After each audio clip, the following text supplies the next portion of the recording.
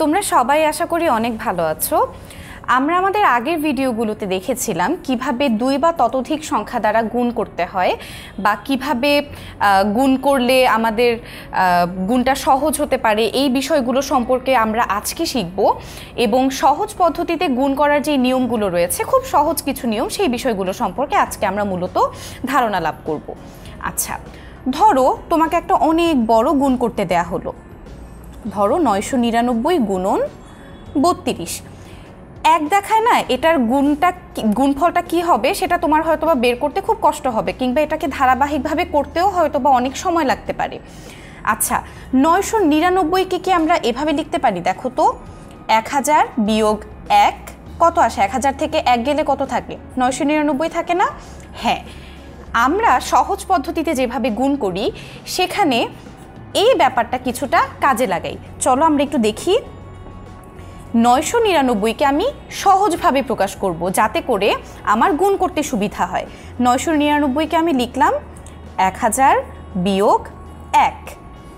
এটাকে আমি একটি ব্র্যাকেটের মধ্যে আবদ্ধ করে দিলাম। এটার সাথে কত গুণ ছিল? 32 গুণাকারে ছিল। এবার আমাকে যেটা করতে হবে, এই যে ব্র্যাকেটের ভিতরে 1000 বিয়োগ 1 রয়েছে, এর সাথে 32কে গুণ করে দিতে হবে। তোমরা একটি নতুন জিনিস আজকে শিখতে পারবে, সেটি হচ্ছে এই যে ব্র্যাকেটের ভিতরে দুটি সংখ্যা রয়েছে 1000 এবং 1, ব্র্যাকেটের বাইরে যেই সংখ্যাটি রয়েছে সেই সংখ্যাটি দ্বারা আলাদা আলাদাভাবে গুণ করে দিতে হবে। অর্থাৎ 32-এর সাথে 1000 গুণ হবে এবং 32-এর সাথে 1 গুণ হবে।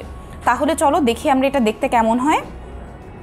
32-এর সাথে 1000 গুণ করলে এটি হয় 32000। আমরা আমাদের আগের ভিডিওটিতে দেখেছিলাম যে কোনো সংখ্যার সাথে যখন শূন্য গুণ করা হয় বা সেই সংখ্যাটি শূন্য হয়ে যায়, তাই না? এবং কোনো সংখ্যার শেষে যতটি শূন্য থাকে সেই শূন্যগুলো কিন্তু আমি গুণফলের শেষে বসিয়ে দিতে পারি। অর্থাৎ শূন্য ব্যতীত যেই সংখ্যাটি বাম পাশে রয়েছে সেই সংখ্যার সাথে আমি 32 গুণ করে পেলাম 32, এবং এখানে 3টি শূন্য রয়েছে বলে আমি এখানে গুণফলে 3টি শূন্য দিয়ে দিলাম। এবং এই যে 32-এর সাথে 1000 গুণ করে আমরা পেলাম 32000, এই 32-এর সাথে আবার 1 গুণ করে আমরা পাবো 32।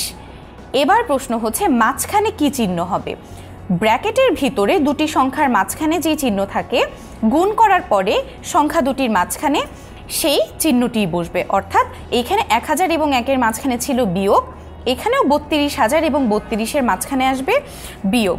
32000 এবং 32-এর মধ্যে বিয়োগ করলে আমরা পাই 3968। এই যে উত্তরটা পেলাম, এটি হচ্ছে আমার 9900, আমি ভুল বললাম, 999 এবং 32-এর গুণফল। এটি কতটুকু ঠিক, চলো এটি আমরা এখন যাচাই করি। 999 এবং 32, দেখো 9 দুগুণ 18, হাতে 1, আবার 9 দুগুণ 18 এবং হাতের 1 যোগ 19, হাতে 1, 9 দুগুণ 18, 1 এ 19। এখানে একটি ক্রস হবে কারণ দশকের ঘরের অঙ্ক দিয়ে গুণ করছি। 3 নং 27, হাতে 2, 3 নং 27, আবার হাতে 2 যোগ করলে 29, 3 নং 27, হাতে 2 29। চলো তো এটা যোগ করে ফেলি আমরা। 8, 9 এবং 7 গুণ করলে হয়, যোগ করলে আমার হয় 16, হাতে 1 ছোট করে লিখে দিলাম। 9 9 18, আর একে হচ্ছে 19, 9 আর একে 10, আর একে 11, 2 আর একে 3। দেখো 3 1 9 6 8, 3 1 9 6 8। অর্থাৎ এই যে এই গুণটা করলাম, এই গুণটা করতে কিন্তু আমার সময় লেগেছে, বেশি পরিশ্রম হয়েছে, এবং এখানে কি হয়েছে, এই জিনিসটা খুব ক্লামজিও হয়ে গেছে। এই জিনিসটাকে যদি আমি এইভাবে 1000 বিয়োগ 1 গুণ 32 করি, তাহলে দেখো খুব সহজেই কিন্তু আমার উত্তরটি পেয়ে গেলাম। এইভাবে দুটি সংখ্যার বিয়োগফল কিংবা যোগফল দিয়ে আমরা কিন্তু সহজ পদ্ধতিতে গুণ করতে পারি। আশা করি তোমরা সবাই এই বিষয়টি সম্পর্কে পরিষ্কার ধারণা লাভ করেছো। তোমরা সবাই খুব ভালো থেকো।